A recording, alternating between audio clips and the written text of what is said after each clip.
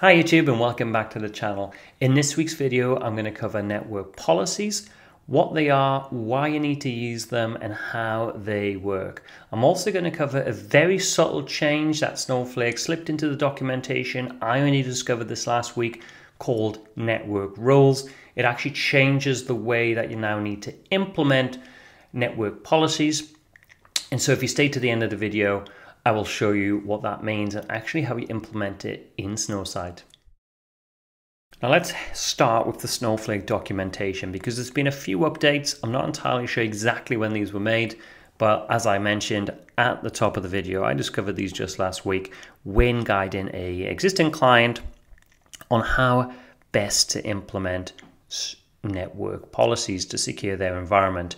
Now, what is a network policy? Well, it allows you to restrict access to a range of IP addresses so they can't access your Snowflake account to get to that login screen, to get to that level of authentication. Now, obviously by default, people can't access the data because they still need to authenticate onto your Snowflake account, but it does prevent them from actually, if they have the URL, accessing that login screen. So it provides another level of security around your Snowflake account. So it's often recommended to do this.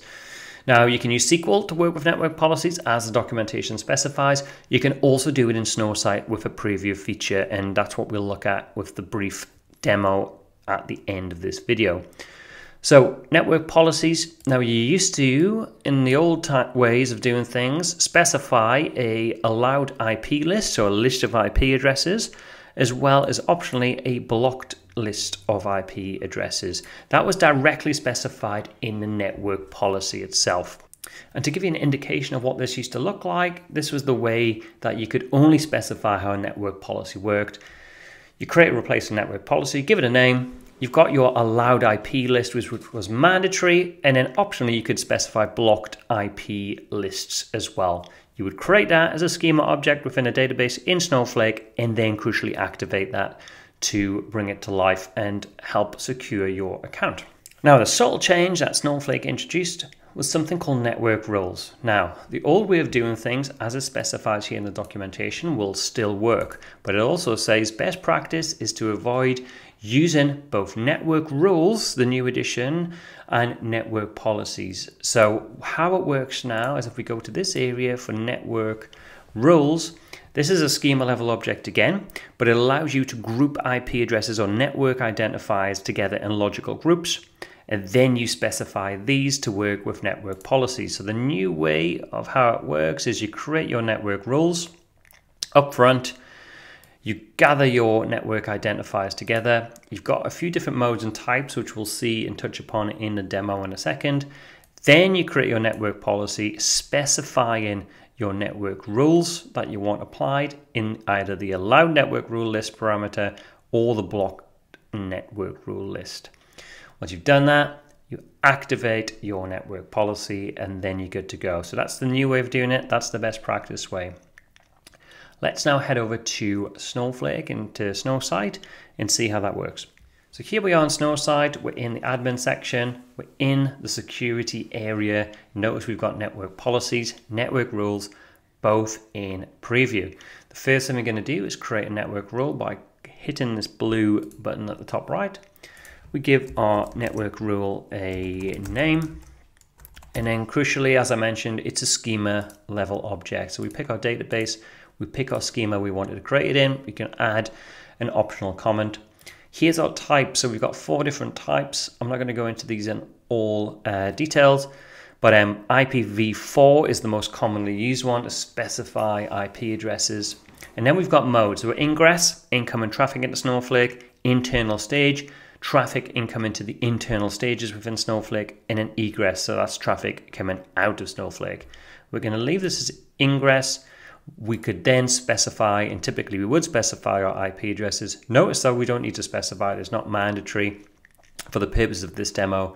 I'm not going to worry too much about creating one. The only thing this will prevent us from doing will be activating our network policy. It will give us an error because we haven't included our own IP address in that, so we would actually lock ourselves out. Let's create that network rule. Again, remember you can do all this in SQL as well if you so wish, or if you want to automate these scripts as part of a deployment process. So this is our network rule getting created now. It'll take a couple of seconds just to refresh. There it is. So we've got our network rule. Now we can go to our network policy. Top right, hit network policy. We'll give it a name. Optional comment again. Now we can choose allowed or blocked. We can then pick our rule. So there's my network rule that we had before. We can click that. You can also click new rule and it will fire you across into the create network rule section that we were just in before. Notice that it's added our network rule. Then we can create network policy. Notice that the selected role doesn't have the permission to perform this action. So then we need to go in, change our role because we're in as a sysadmin. So we'll go in here, and for the purpose of this, we'll come into the account admin area. And then you need certain privileges, obviously, to create a network policy. You need that particular privilege. We'll go back in.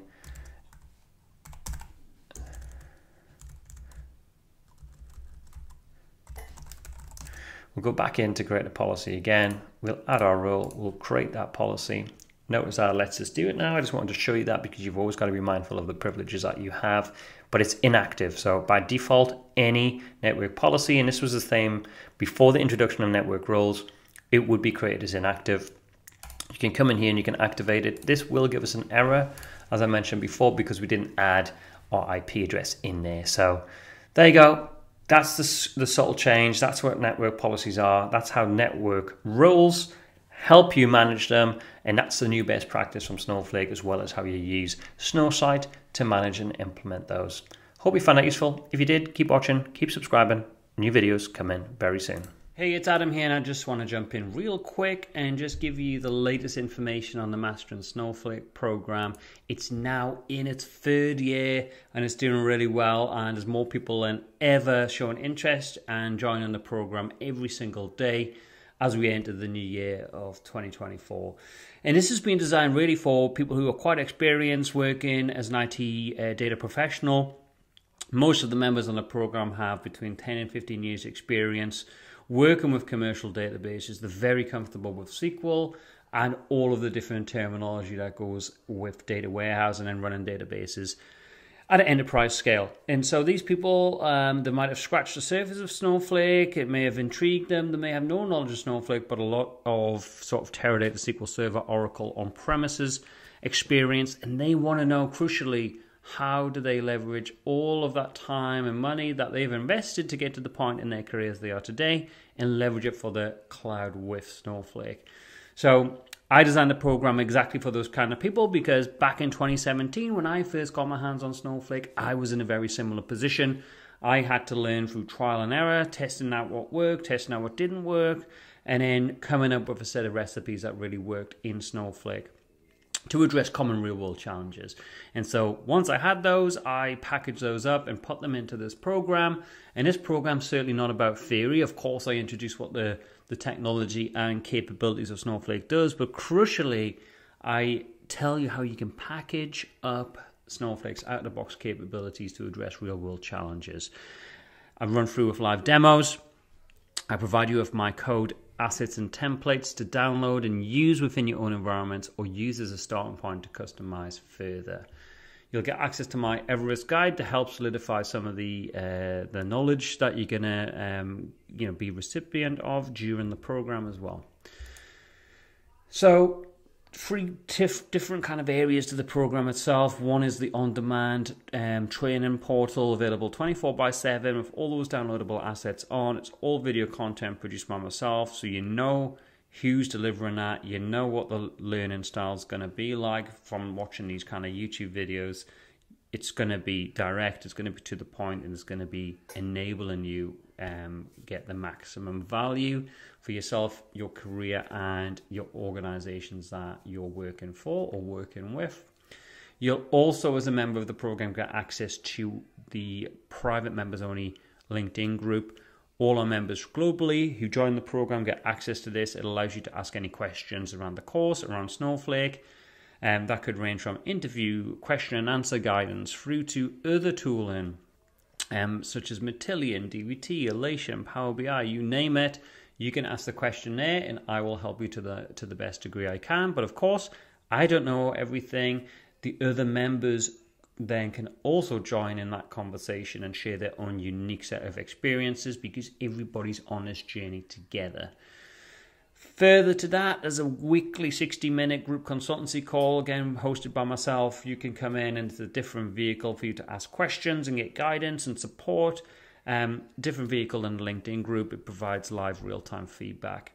Finally, it's a one-off investment to join the program, but once you're in, you are in for life, and you will not pay a single cent or penny more to get access to all future updates to the program. And the great thing is, we can drop things into the program as and when we see fit, based upon members' feedback or based upon new features and services Snowflake are releasing to the market, which is very frequently. If you don't know, Snowflake release new features every single month to the market. So we'll apply a lens to that and work out what's publicly available to Snowflake customers and what's going to be most impactful for our members to learn.